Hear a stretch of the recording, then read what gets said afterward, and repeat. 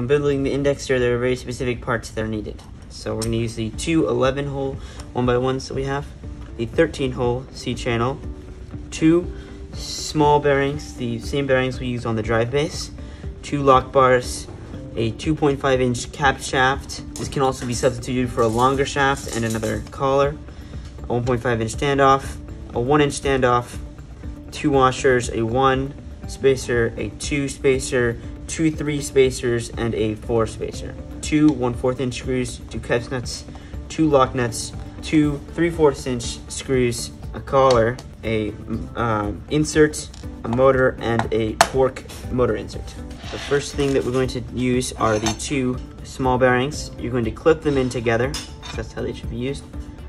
You're going to place them on the second hole back on the inside. You're going to take these two, these two 3/4-inch screws, motor cap, screw them in nicely. Once this is done, we can take this piece and put it to the side with the two 11s we have here. Two lock bars, these. You're going to take the two 3s. So first thing you're going to take a screw head here, put this here, the caps nuts, last hole. Screw that directly in. You take a lock bar, stick these two in.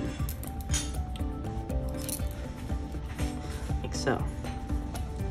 Then you take this. You take a 3 and another 3. Then you take your other 11-hole C-channel, put that on top. You take a lock bar, put that on top. And then you take the two lock nuts here. Finally, you take your capped shaft, stick it through, and you tighten this.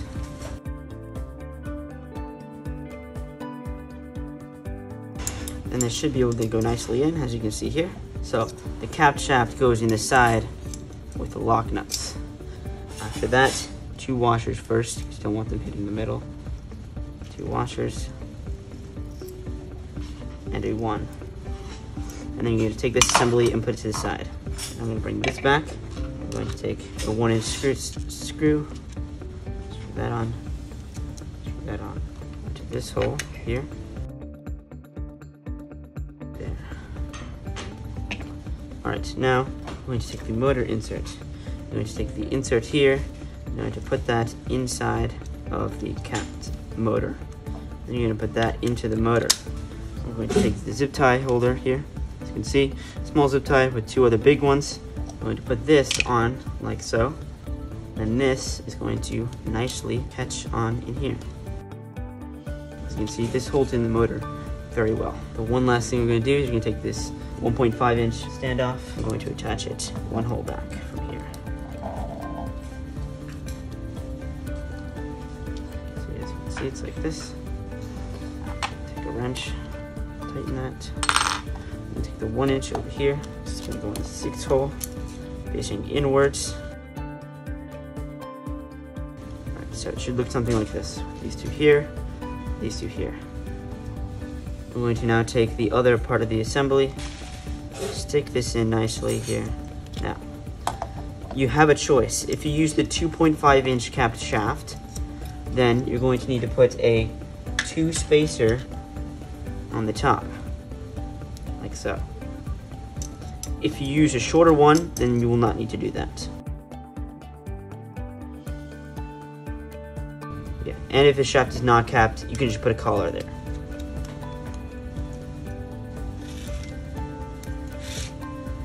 And this goes in nicely, but we need one more thing.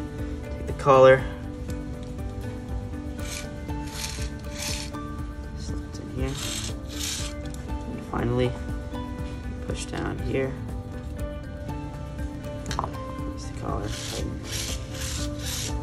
Once it's completed, you can bring back your assembly. And this is going to be placed nicely on this side over here. It's two 3/8-inch screws and two 1s. these will screw in on this side over here.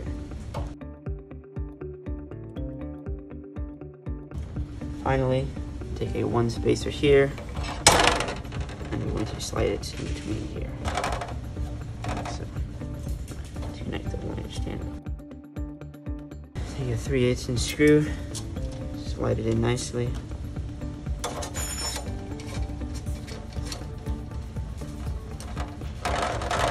And then tighten this down. And that is the completion of the indexer with the flywheel. Alright, so now for the small last minute touches, we have the 2 side plates on the side to keep these ordered. For this, you're going to need 2 3/4 inch screws and 2 1/2 inch spacers. First one, these 2 go directly in the 2 middle ones. They don't go in the last ones, they go in the 2 middle ones. You turn it around, you're gonna put the 2 4s on. And then you push it all the way up against the channel, and it should go like this. It should be flat against here, it should be on the bottom 2 holes. And then you get 2 catch nuts.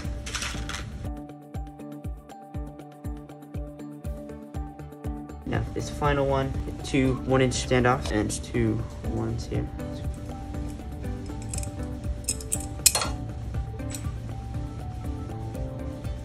Then you take 3/8 inch screws here.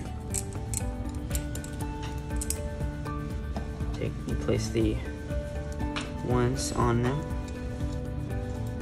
And you take the standoffs. And you screw the standoffs on. Finally, take it from the other side. Once this assembly is complete, like before, you push it all the way up against and screw them into the side joints with 1/4 inch screws.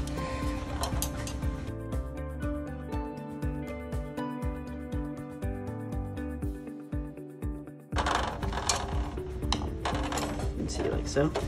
There you go.